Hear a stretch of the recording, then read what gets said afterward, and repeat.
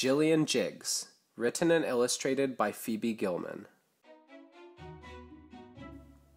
A long time ago, when she was quite small, Jillian Jiggs wore nothing at all.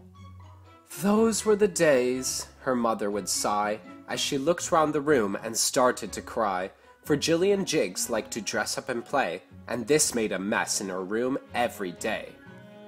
"Jillian, Jillian, Jillian Jiggs, it looks like your room has been lived in by pigs." "Later, I promise, as soon as I'm through, I'll clean up my room, I promise, I do." Now Jillian meant every word that she said, but later the promise flew out of her head.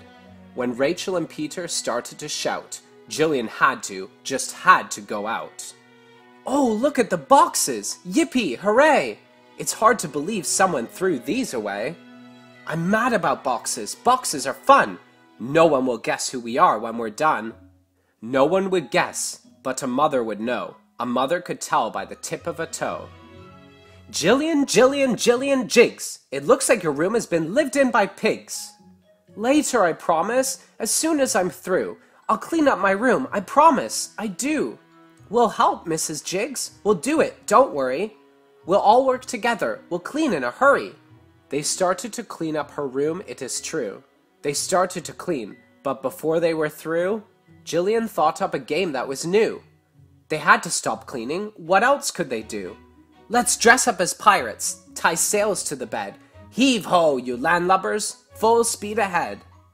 They dressed up as dragons. They dressed up as trees.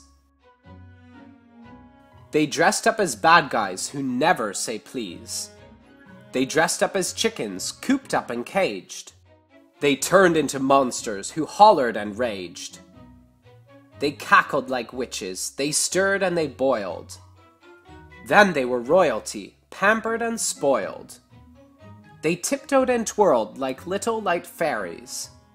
They made themselves wings and flew like canaries. Whenever they thought that was it, they were through, she'd change all their costumes and start something new. Then Jillian's mother came in with her mop, took one look around and fainted, kerplop! "Jillian, Jillian, Jillian Jiggs, it looks like your room has been lived in by pigs."